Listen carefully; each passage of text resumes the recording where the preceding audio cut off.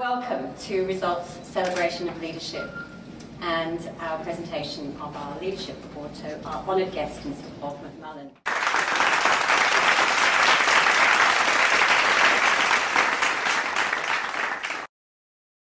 My name is Janet Maddock and I'm on the Executive Committee for Results.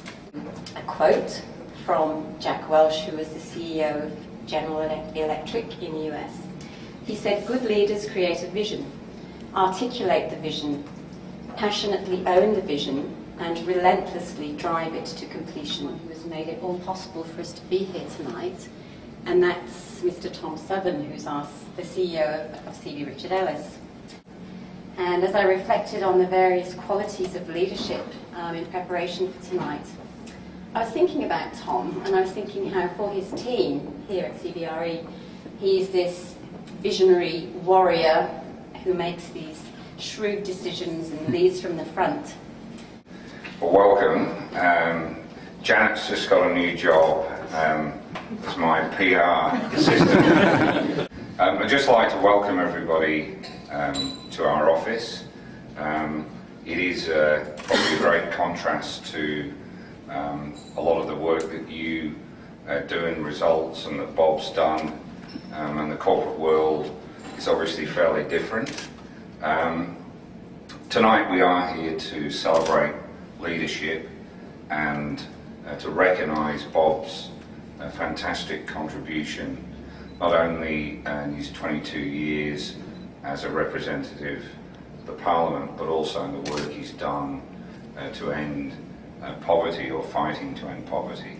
I've only been involved with Results for a short time and wasn't in that time fortunate enough to work with Bob, but what he doesn't know is that he's actually a big part of why I got involved. This year in February I returned home from India, as Janet said, where I spent 6 months working in a home for children affected by leprosy. During that time I saw firsthand the crippling effects of poverty and disadvantage, and returned home passionate to continue to work in this area. When I was in India, I had stumbled across the Results website and wondered what it was all about, and expressed my interest in joining a group. But it was hearing Bob in an interview, I don't know if he remembers it, but it was with Monica Attard on Radio National, that cemented my passion to learn more about Australia's international aid and development program, and work through Results to influence and educate politicians about the most effective use of that aid. Because that's what Results does best. That's why I'm a member of Results. Because we work at a grassroots level to educate ourselves on issues like microfinance and debt to health and the Global Fund. And then we take action by communicating what we know to our MPs.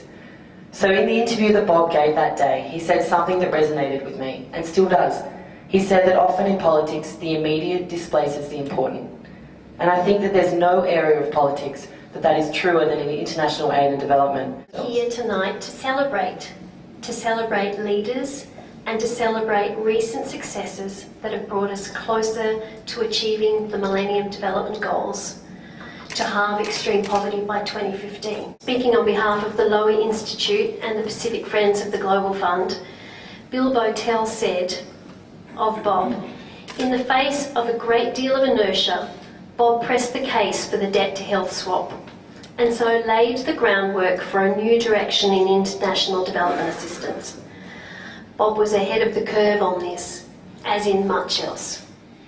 Kevin Rudd's letter for tonight said, "Your passion drove Australia's leading role in assisting people with disabilities in developing countries, and you helped to give a voice to the most voiceless."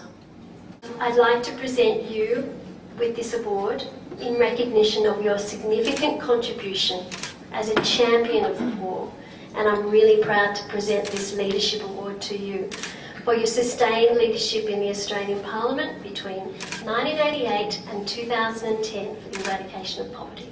Congratulations.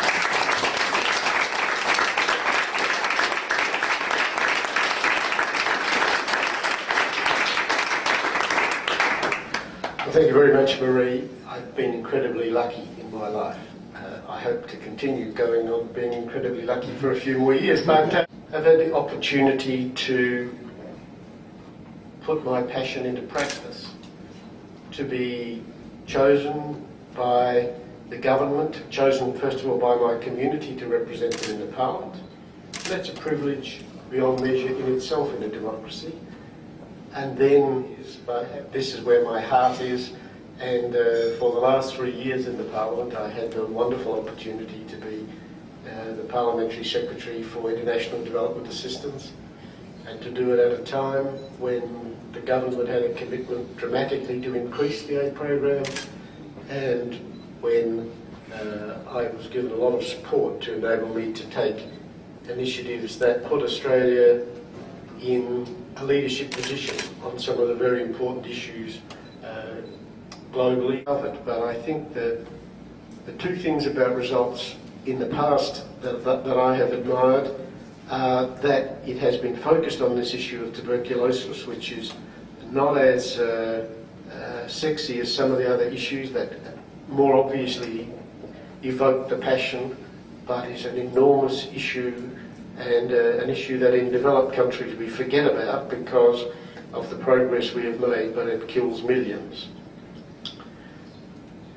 But also because it's an advocacy organisation. And the fight against global poverty needs advocates. It needs advocates because of the scale of the problem. It's hard for people to imagine the scale of the numbers Marie was talking about. And it's hard for them to hear the message that, enormous as the task is, we're actually making progress. She put the number in terms of children dying per day. In terms of per year, which is the figure I have more readily in my mind, we have reduced the number from 12 million to 8 million. Now, you don't know whether to applaud or cry. The 4 million lives we've saved, children under 5 who died needlessly, is wonderful. The 8 million we haven't saved is tragic. But what we're showing is it can work. There's plenty of evidence of success. I don't recall seeing much of it reported in the Australian newspapers, but so it needs advocates. It needs focus. It needs people to make the public and the politicians focus on this issue, because Tennille's quite right about that quote. It's something I say often, and it's not a criticism when I say the immediate displaces the important. It happens to all of us in our lives. It happens in the private sector and in public. The issue that we have to deal with today gets dealt with even if it's not as important as the enduring issue that's in the background. And somebody needs to bring this issue of global poverty front and centre, because it's never, otherwise it'll always be important, but there'll be no day on which it's the most important issue. Somebody has to make it important, and that needs advocates. So I just want to, in conclusion, point you to what I think, and I know from the website and from past experience that results are moving in this direction, for what I think is the next big thing on which we need advocates, because, and that's the issue of education in developing countries. All the evidence is that the best investment is education, girls' education in particular. So I think what now needs advocates, and the results is moving in this direction as others are, is the issue of education, basic education, vocational education, higher education. All of it in developing countries needs more work. It needs advocates. I hope you'll all find a way to be that advocate.